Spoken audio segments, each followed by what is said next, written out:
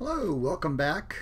This week we're going to look at the rest of chapter 3 and the beginning of chapter 4. So this is one of those mini lectures. There'll be 5 main points, 5 things that I'll be looking at specifically. So the scholarship in chapter 3 is a selection from Wendy Doniger's book, The Implied Spider. Now, Doniger is a linguist. She studies Sanskrit, and so she's very familiar with Indo-European linguistics.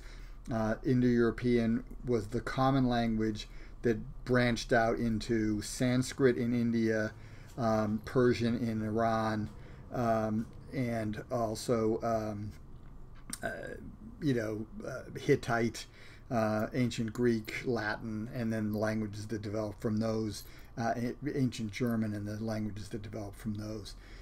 So the title, The Implied Spider, refers to 2 things. One is Indo-European itself is a reconstructed language based on the remnants, the web that imply a spider that it comes from. All right, so, and the same thing is true in her mind of myth. So she's arguing for comparative mythology. So you're going to look at myths on a particular topic across several cultures to see what they share in common. Now, her point is there are common elements in life across every culture, right? Everyone experiences birth. Of course, you don't know it as a baby. I mean, you experience it, but you don't remember it. But you can see it when, like, your own child is born.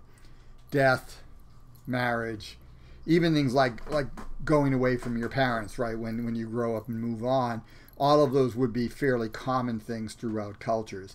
And so since those are comparable, you can then actually compare the myths from the different cultures with how they answer the question, like how do you deal with that?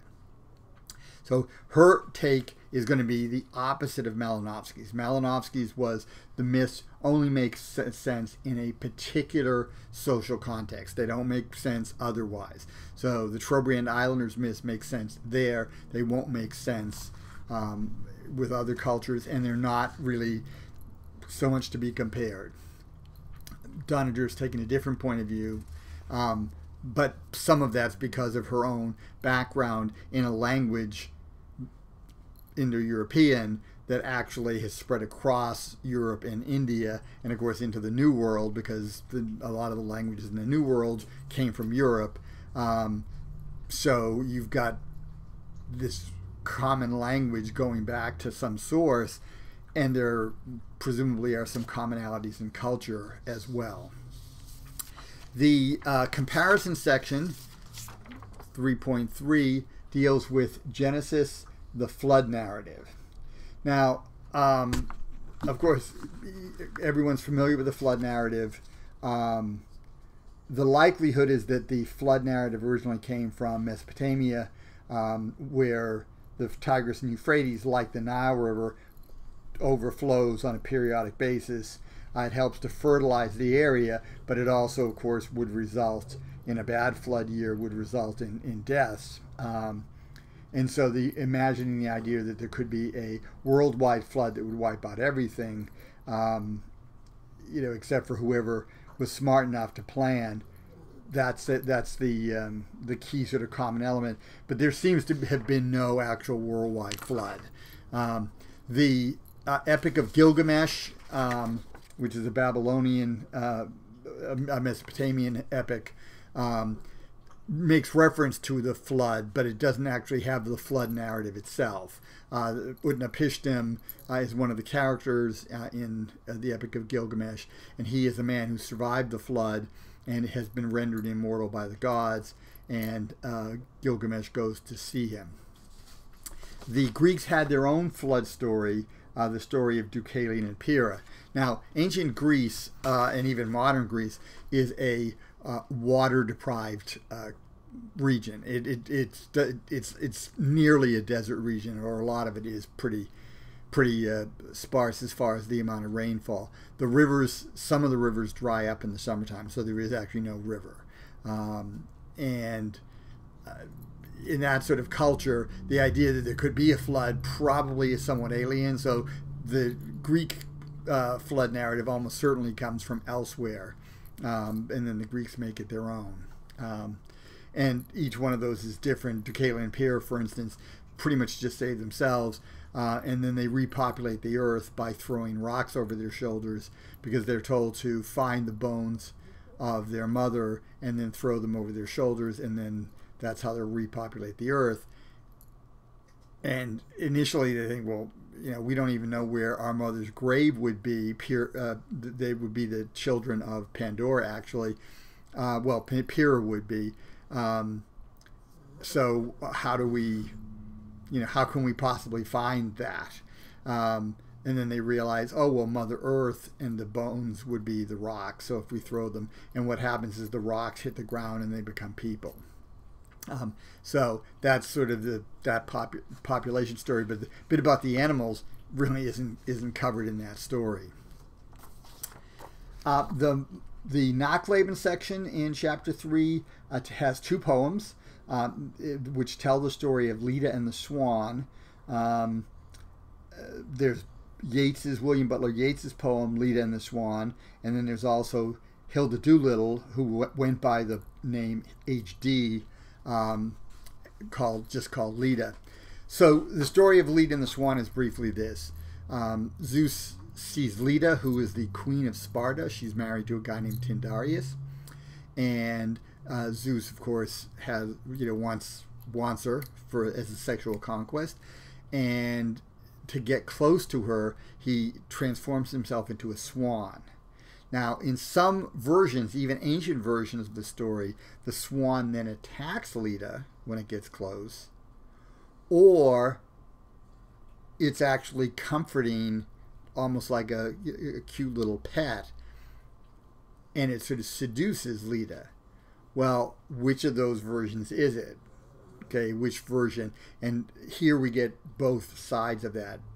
Yeats takes a view of the violence of a god basically taking possession of a mortal, and Leda taking a much more sort of dreamy quality. Her poem has a dreamy quality, which sounds more like a seduction. In other words, Leda is a willing participant, and if you look at it more in terms of like the connection between humans and God, would that be a good thing, a welcome thing, or would it seem to be a big intrusion?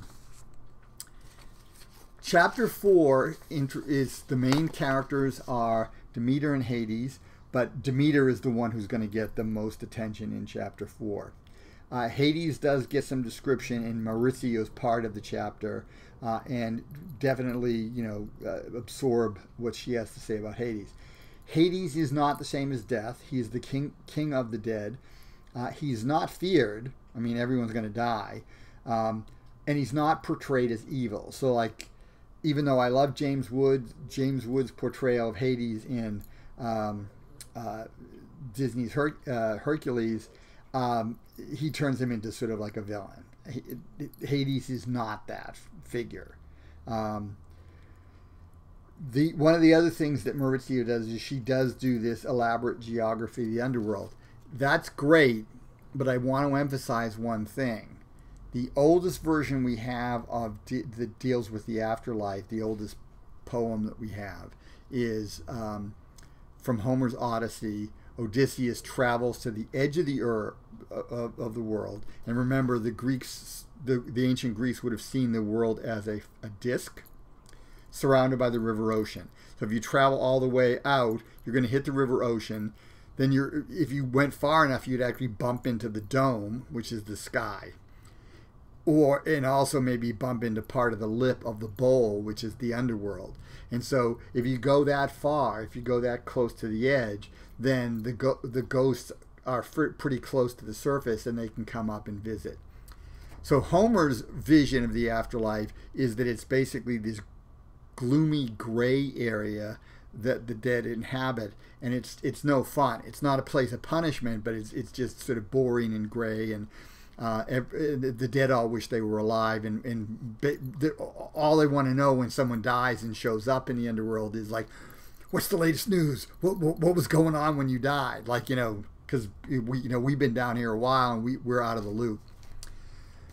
Later, they start to develop this elaborate geography with like 5 rivers in different regions of the underworld and so forth. It's worth knowing that. Just know that was not a constant throughout Greek literature. And in fact, ancient Greeks did not necessarily believe in an afterlife. There were some Greek philosophers especially, who believed there was no afterlife, and that the fact that there was no afterlife meant that humans were free to live their lives. Right? Because if you're only doing the right thing because, at the end of the day, you're going to get judged and then you're going to end up in a place of punishment, well, that sort of thing, that's not truly doing good. That's basically acting out of fear. And so let's get rid of that. Be a good person just to be a good person. You don't need to have a reward, because there's no reward or punishment. So, live your life now. And there were philosophers who preached that and who believed that. There were some who believed in reincarnation. There are lots of different things going on. So not everyone believes in sort of the constant afterlife that is usually described in books like Maurizio. It's worth reading it, but just keep in mind that is not a universal.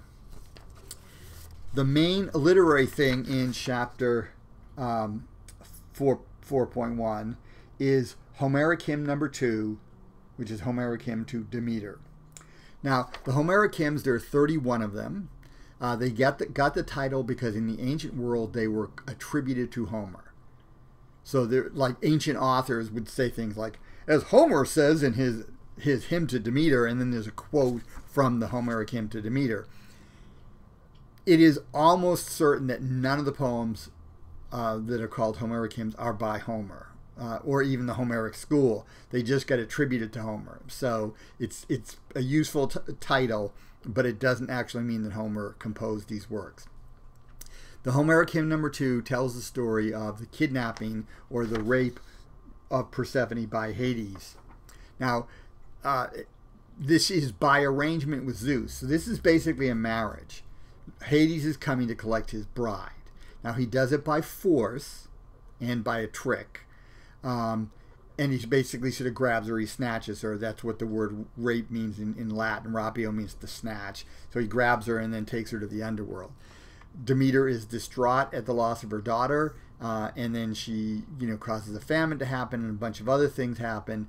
But eventually what happens is Persephone is ordered released by Zeus, but because she ate something in the underworld, she ate some pomegranate seeds, she has to spend, in some versions, 3 or 4 months, in some versions 6 months, but she has to spend a portion of the year in the underworld, and then the rest of the time she spends above ground with her mother. So that's the arrangement. Because she ate something, she can't come back full-time to her mom.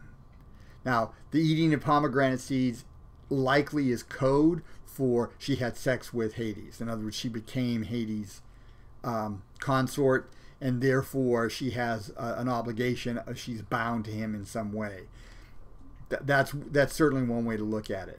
Now, one of the things that came out of this hymn, or this hymn was written to support, were the Eleusinian mysteries. Now, this was a mystery cult that was headquartered in Eleusis, which is a town about 14 miles outside of Athens, outside of ancient Athens. It's probably actually part of the city of Athens today. It's probably like a neighborhood it'd be like Independence, Missouri, which is just beyond Kansas City. You could walk there. You could walk to downtown Independence from downtown Kansas City. It'd be a hike. It can be done. The same thing with the Eleusinian mysteries. And they had an annual mystery that would happen at the end of September, beginning of October, so right around harvest time. And what it would involve would be you would go there, you would participate in some rituals in Athens. You had to be ritually pure, so you couldn't have blood guilt, and if you would kill a family member, even accidentally, you were ineligible. You could not participate. You had to be sponsored by someone who was already a member of the cult. You would travel to Eleusis, and in Eleusis, they put you like in this dark, big hall called the Telesterion, and in that big hall, there were some sort of revelations that happened. You were fasting maybe for the entire time until the very end of the 9-day period. If that is the case, we know that there was a drinking of some sort of ale, some sort of alcoholic or somewhat intoxicating beverage that was drunk, that was made from grain, as before you went into the telesterion. If in fact you had not been eating a lot, then that would have much more of an effect. You'd be much more suggestible in doing the mystery. But apparently the mystery, what it offered was a vision of the afterlife, where when you died, you had a friend, because Persephone, you were a devotee of Demeter, and therefore of Persephone. And when you went to the underworld, you had the queen of the underworld who had your back. So the people who underwent the mysteries, and they were forbidden to talk about them in any detail, said that it was a life-changing experience. So this would be akin to people who were born-again Christians. Something happened in that ritual that sort of blew their minds and really changed their life in some way. So it was a very powerful religious experience. It had life-changing effects, and it was very popular and stayed popular even into the time when Christianity becomes the state religion. There were still some hangers-on, and this hung on for a while. But then eventually it faded out, because as Christianity took greater hold, then the pagan stuff went by the wayside. So that'll be it for this time, and we'll see you next time.